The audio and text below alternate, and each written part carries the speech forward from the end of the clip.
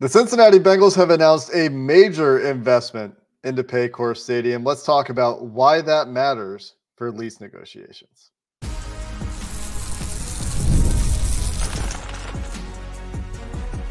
You are Locked On Bengals, your daily Cincinnati Bengals podcast. Part of the Locked On Podcast Network, your team every day. What up, Bengals fans, and welcome to another episode of the Locked On Bengals podcast. I'm your host, Jake Liscow. He's your host, James Rapien. We're part of the Locked On Podcast Network here on Locked On Bengals, covering your team every day, available on YouTube and everywhere you get your podcast. Shout out to all the first listeners, those of us who make us your first listen, and all the everydayers out there who don't miss a day of the Locked On Bengals podcast, maybe using your commute, putting us on in the car on your way to work as a way to make us part of your everyday routine. Appreciate all of you who participate daily with our content. And today we're going to talk about why this big investment that the Bengals have announced is so important, where the money's coming from, what Hamilton County thinks about it. And some of you have been asking about what's going on with the Bengals' upcoming lease renewal requirement and the negotiations with the city. And nothing has really happened for months on this front until this big announcement from the Bengals on Tuesday night. Yeah, it's huge. It's huge for a bunch of reasons. One, everyone remembers the 90s or has an idea of the 90s or how it went down. Even if you're 22 and you don't necessarily remember, it got ugly at times. And I hope it doesn't get ugly this time.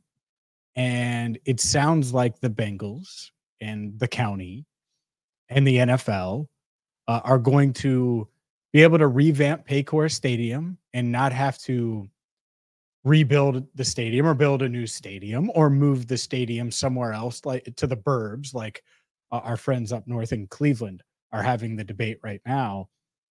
It sounds like they're going to be able to stay put and stay downtown and stay right there where they should, in my opinion. And everything can be hunky-dory with a new revitalized stadium or new revitalized updates to a stadium that isn't that old. Now, say what you want about Paycor Stadium. I do think it can be updated and be really nice, and it needs to be updated. There are a lot of things that need updating, whether it's TVs, whether it's suites, whether it's all of the things that impact the fan experience in this modern day NFL. And I think the Bengals know that. The county probably knows that. The NFL definitely knows it, though, regardless. And so this is the NFL and the Bengals and those two coming together and hopefully getting things on the right path where everyone can agree and get something done. And this is a loan, it appears, through the NFL's G5 loan program, which is a set of money the owners have set aside for teams to apply for improvements to stadiums. It's on the heels of the previous G4 loan program for stadium improvements. So it's a relatively new program. Comes on the heels of the $40 million in upgrades the Bengals have done with things like improving the locker room and other fan-facing improvements that the team has previously announced. The big stipulation for G5 money is that it must be spent on fan-facing elements. So this $100 to $120 million that the Bengals have announced must be spent on those things you're talking about, James. The screens and TVs around the stadium, the suites and seats and concessions and other fan game day experience items that this team has on their list of to-dos.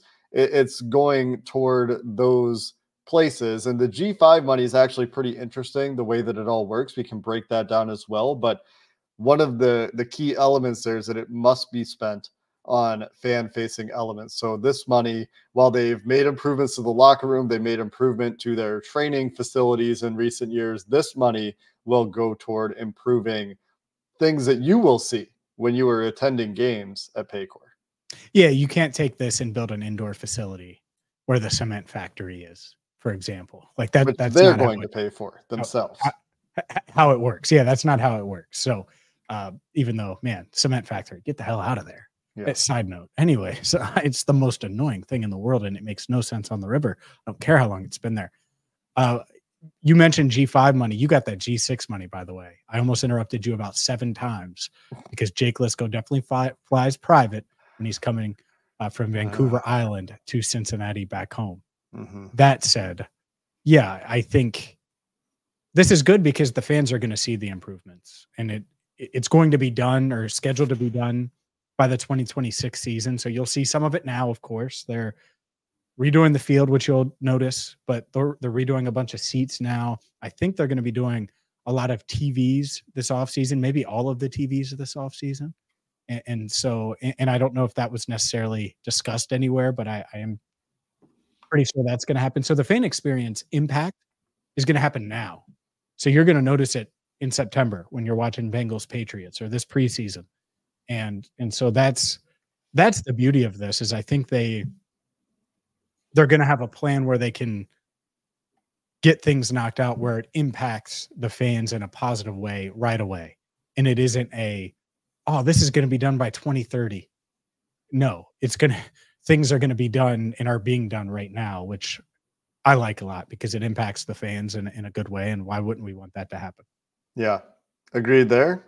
The G5 program is quite interesting as well. It's kind of a loan in name only when you think about or understand the way it works exactly. So teams can get up to $300 million in $100 million installments or separate applications. So the way that this works is the NFL will give the Bengals some money. The Bengals will repay that over time with money that would normally have gone to the league anyway as part of revenue sharing. That's how the Bengals will repay the loan. So when you think about it that way, you're paying it back with money you'd be giving back to the league anyway, and then will be redistributed through revenue sharing. So it's not a loan in the traditional sense that you or I would go to the bank and take a loan and have interest rates and have to pay it all back. It's essentially a lot of free money. Maybe it's not entirely free money, but a lot of it is free money for the Bengals to do this.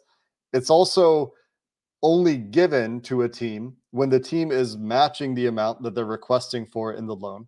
And there is a public investment involved, meaning Hamilton County has involved. And the Bengals didn't specifically mention what public money was involved to help them get approval for this lease, but it's probably the recent $39 million investment that Hamilton County approved. I think it was late last year. And so if the Bengals are announcing a $100 to $120 million investment of new money, that could mean it's $50 to $60 million from the NFL, $50-60 million from the Bengals themselves. And then you've got the additional public money element to get approval for the loan, which is more or less a grant from the NFL in this G5 program. So those details are very interesting to me because you think about what Hamilton County Commissioner Alicia Reese said last month when the county wants to see $100 million in NFL funding. And this could be the Bengals trying to get to that number to make the county happy. And when you look at what the county had to say about it, as reported by Ben Baby over on ESPN, they do seem to be pretty pleased with the Bengals' steps here to make a significant investment. Yeah, this is why it's so significant. It's not just the flat screen that you're going to be watching while you're getting a hot dog or two. Get me one, by the way, while you're in line. But it's getting the ball rolling on this stadium agreement and stadium lease. And there's like a year-by-year option after 2026. But we don't like going year by year, right? That's why T. Higgins isn't in right now. You don't want to be on any 1 year type deal or these options. You want to get things locked up. And so a good way to do it. And for the Bengals, as you laid out, this program doesn't cost them out of pocket, out of the money, the loan part. Obviously, they have to put some of their money forward. I'm not saying that. Whatever the amount is, if it's $60 million, it's $60 million. But the other element of it, it's coming from the revenue where the league is essentially helping the league.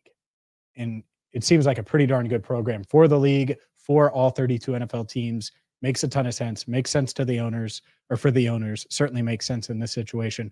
So it feels like it's a win-win.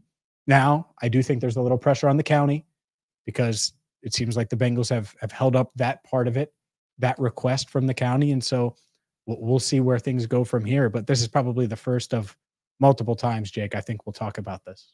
Yeah, and the comment from the county was that the board's goal has always been a multifaceted funding approach to keep the stadium competitive, meaning Paycor, for decades to come, because it is owned by the county, of course. With this new support from the NFL, this is a significant step in the direction of achieving that goal, which is where it appears that the county and Administrator Jeff Aludo, making this comment to Ben Baby, seems pleased with the Bengals' efforts here. The Bengals also announced their Ring of Honor game, right where everyone thought it would be, Week 3, Monday Night Football. We'll discuss the Ring of Honor coming up next. Today's show is brought to you by Yahoo Finance. When it comes to your financial future, you think you've done it all. You've saved, you've researched, you've invested all that you can, and now you need to take those investments to the next level by using something every financial great uses, Yahoo Finance. For more than 25 years, Yahoo Finance has been the brand behind every great investor.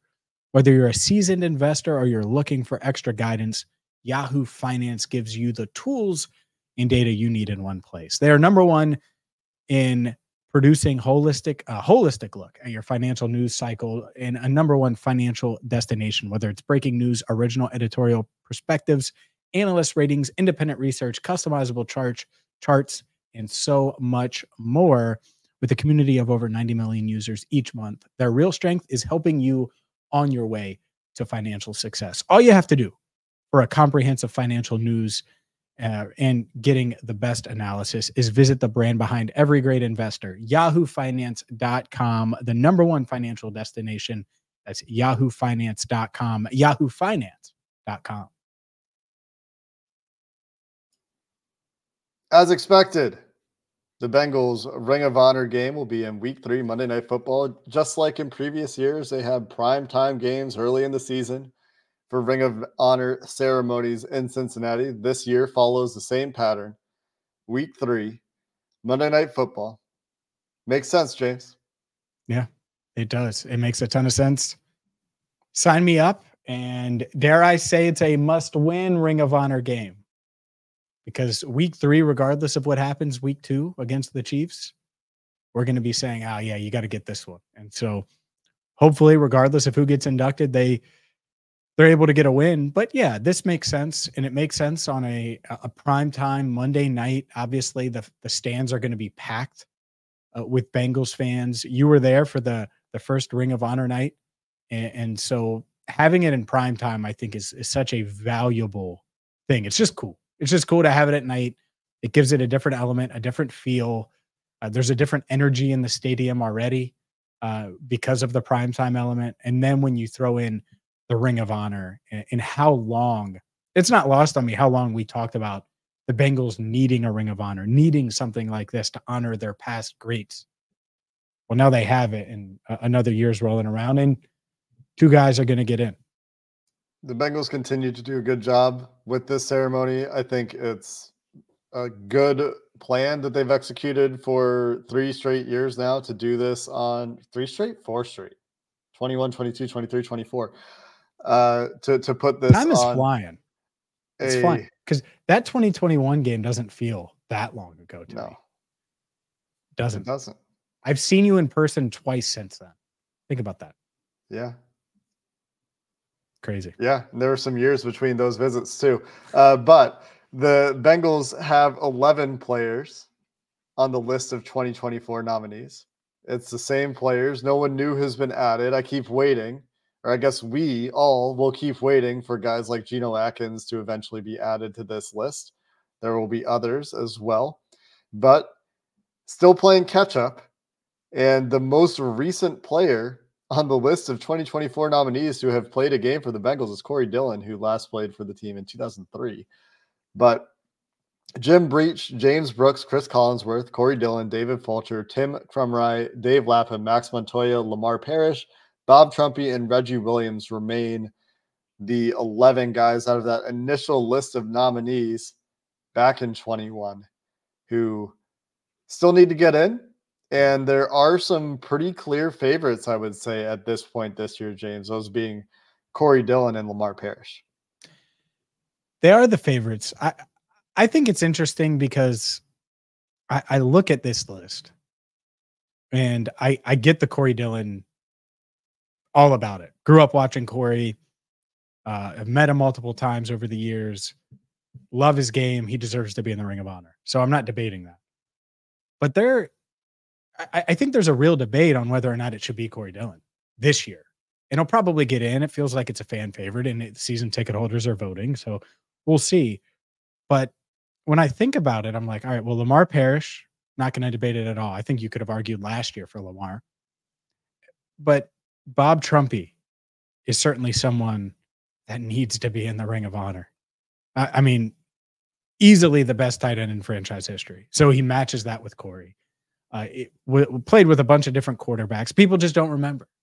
They remember the radio side of Trumpy or the media side of Trumpy, and not necessarily the playing side, just because it was so long ago.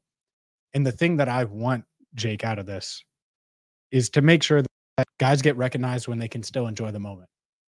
And so Reggie Williams comes to mind as well. In this year, compared to past years, I think it's much, much closer. Like Chad Johnson and Boomer Esiason are like way up there when it comes to Bengals history, ahead of every other guy on this list. That's why they're in the Ring of Honor. Anthony Munoz, Ken Riley, Ken Anderson, Willie Anderson, Paul Brown, all of those, Isaac Curtis. There we go. I'll just name all of them. Those guys are clearly ahead of the 11 that are on this nominee list. There's a gap. And so now I think that the gap is closer in this idea that Corey is just lapping these other guys. It's just not true. And so I think Corey should be in. I will not be upset if it is this year, to be very, very clear, because people are going to hate this. I know it. But James Brooks deserves to be in. And James Brooks was awesome for the Bengals and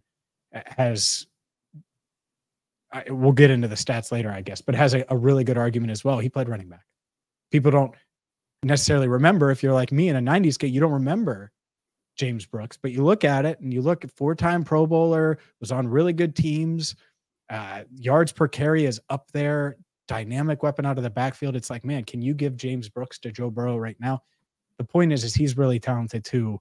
It's going to be hard for anyone to get it wrong, but I do think there are more than 2 right answers, which makes it tough because last year I thought it was obviously Boomer and Chad. This year, I don't think it's nearly as obvious. Even though you're right, I do think that there is a social media movement, at least, where it's Corey Dillon and Lemar Parrish are head and shoulders above the rest. And I don't buy that. I can understand where the argument is coming from. Corey Dillon obviously had a bit of a podcast tour last year where he expressed his desire to be recognized for what he did in Cincinnati and in the Pro Football Hall of Fame. He's one of the few players on this list, I think, that has a really strong argument to be in the Pro Football Hall of Fame, if not the only player remaining on this list, or the strongest player remaining on this list in terms of an argument for being in the Pro Football Hall of Fame. I think that does help his cause quite a bit. But when you look at the list and you talk about the drop off from the previous players to the players remaining, well, and you think about if Andrew Whitworth and Geno Atkins were on this list, for example, where would Whitworth slot in the pecking order? Where would Geno Atkins slot in the pecking order? And the answer is 1 and 2. They would be very high on the list. And I know they're recent and they're going to have to wait a little bit longer as the Bengals work through their backlog. But those guys were the top of their position for this team for longer than almost anyone else on this list, maybe besides Reggie Williams, who played for the Bengals from 1976 to 1989. I guess Jim Breech also 1980 to 1992. But those guys were huge stalwarts in Bengals history as well. And at this point, when you look at the list of nominees, we're at the point where none of these guys don't belong in the Ring of Honor. Maybe you can make arguments for a couple that should be on the fringes if you really wanted to. But most of these guys were instrumental pieces in Bengals history who will be in the Ring of Honor at some point. And now we're just trying to decide in what order do they go in. And that is what makes it more challenging this year. We can continue to discuss the cases for Corey Dillon, for Lemar Parrish, for James Brooks. I got some more others for you. Yeah. To finish the show here coming up next. Today's show is brought to you by Game Time. The Ring of Honor game is here. We know it. It's week 3, Monday Night Football. And if you're looking for some primetime tickets under the lights for Paycor Stadium, well, go to Game Time. You download the Game Time app, and they have all-in prices, views from your seat. They have a lowest price guarantee, and they take the guesswork out of buying NFL tickets. So whether it's week 3 at Paycor Stadium, whether you want to hit the road and go to Dallas for Monday Night Football, or go to MetLife Stadium in New York for Sunday Night Football against the Giants, Game Time is the app to download now. And of course, it's not just NFL, any live event, concerts. If you want to go catch an NBA Eastern Conference Finals game in Indianapolis, Cincinnatians, what's a 90-minute drive, no brainer, and you can get your tickets with Game Time. Also, obviously, Reds tickets, they're on a long homestand right now. So get your tickets to whatever event you're looking for today by downloading the Game Time app. Take the guesswork out of buying tickets with Game Time. Download the Game Time app, create an account, and use code LOCKEDONNFL for $20 off your first purchase.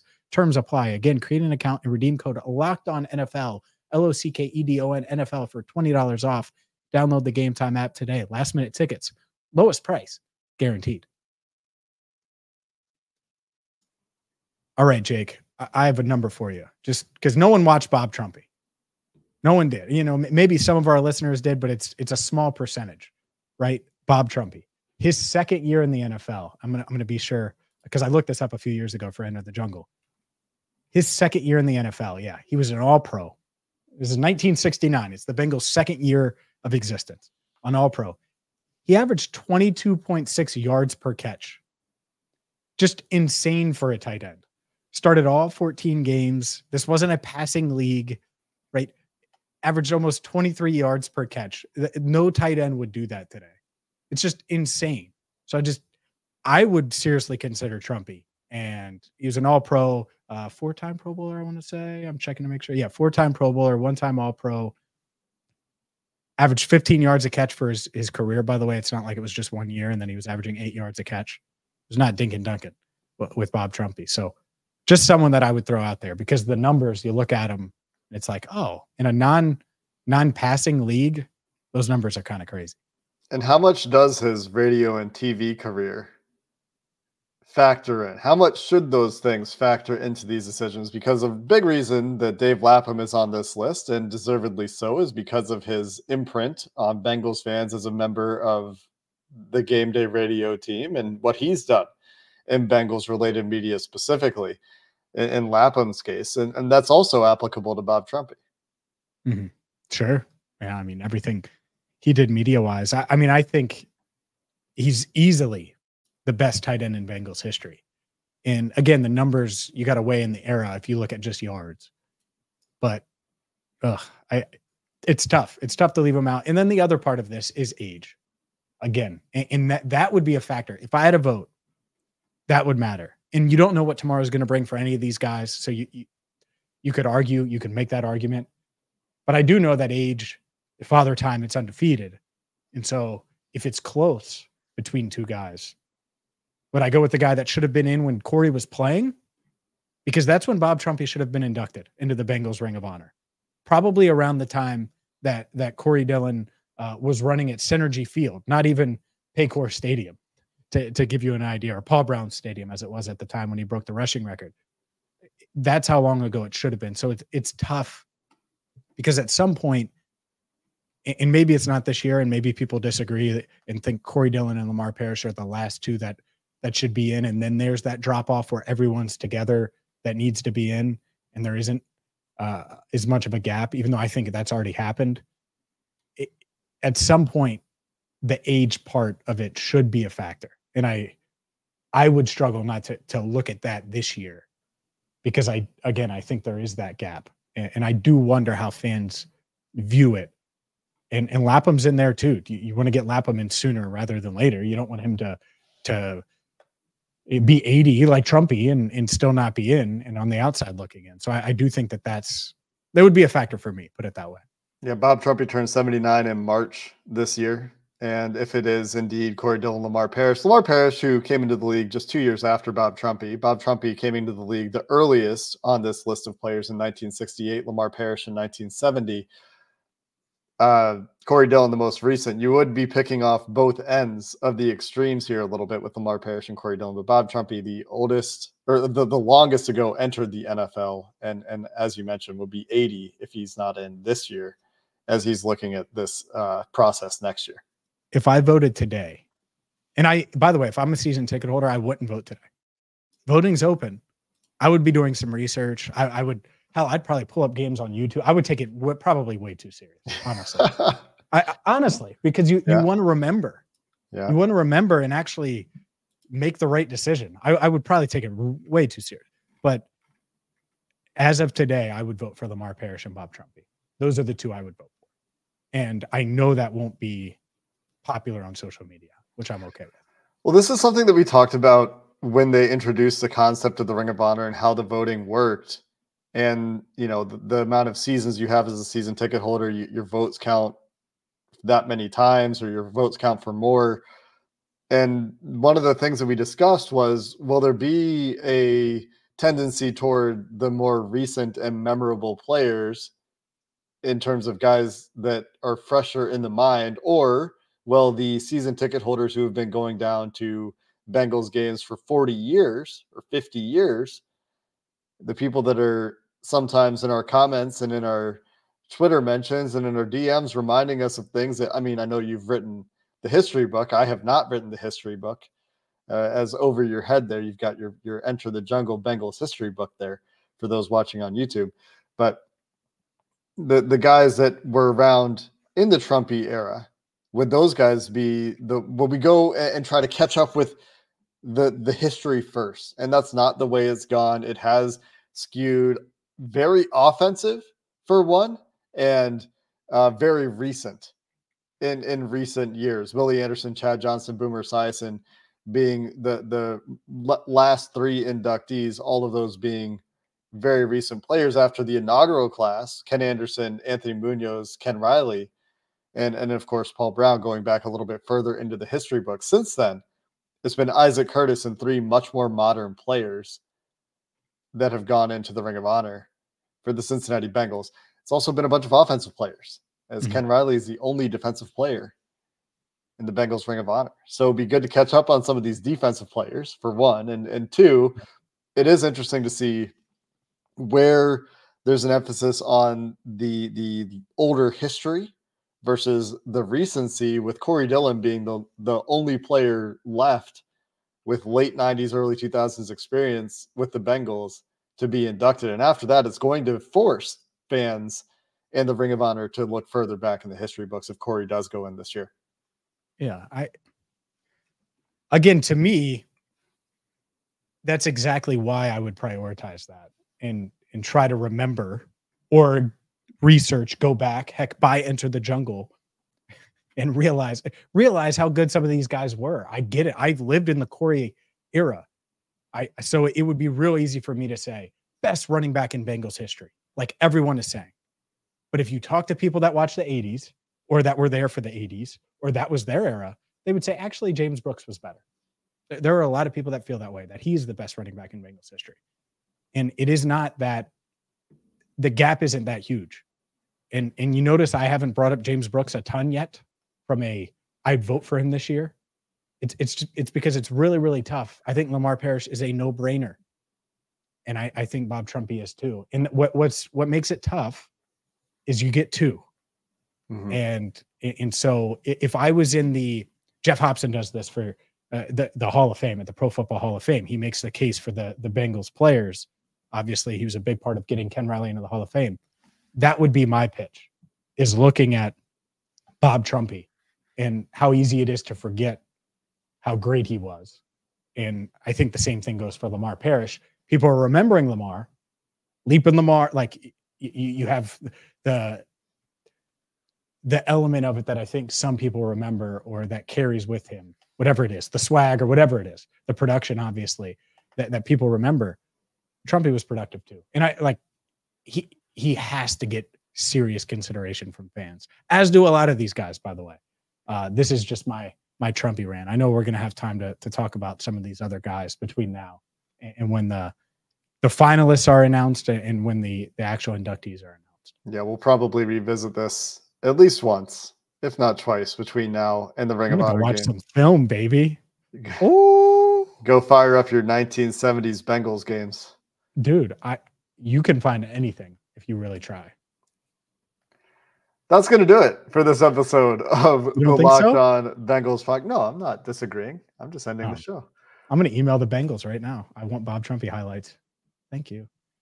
It'd be cool for them to put together highlight reels for all these guys, actually. I actually just found one. Bob Trumpy against the Chiefs, 1969. There you go.